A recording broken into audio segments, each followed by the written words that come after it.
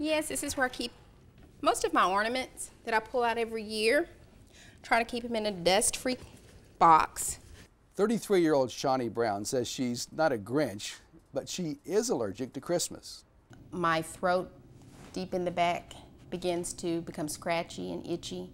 It doesn't go away. I then begin to sneeze and cough.